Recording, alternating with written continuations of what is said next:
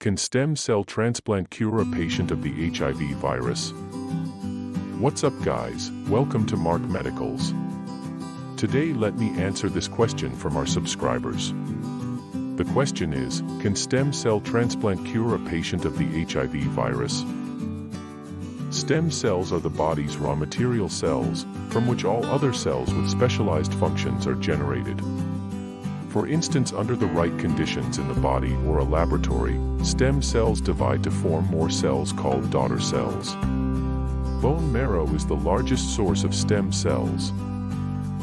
Alright. The answer is partly yes, but practically and ethically no. Here is the reason why. It's true that we have all heard stories of stem cell transplants being used to cure diseases like cancer of the blood, and others many diseases.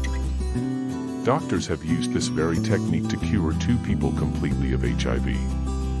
These 2 people cured of HIV are the Berlin patient and the London patient who had cancers.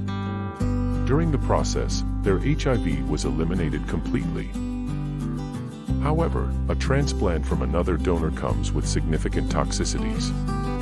So, conditioning pre-treatment is required before transplantation, which comes with significant short and long-term toxicities, including death.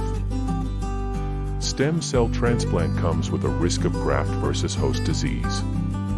This is when the donor's immune system rejects the patient's organs. This can lead to significant complications such as liver failure, respiratory issues, stomach issues, blindness, and death. Overall, 20 to 40% of patients can die following this type of transplant.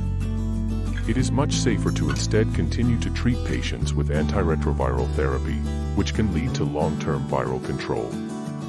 So, HIV cure using stem cell transplant is very risky and dangerous. It can kill a person faster than his HIV. Alright, I already have many videos covering state-of-the-art HIV cure research updates today. Check out those videos on this channel. But if you want to continue receiving HIV cure updates, subscribe to this channel. Cheers!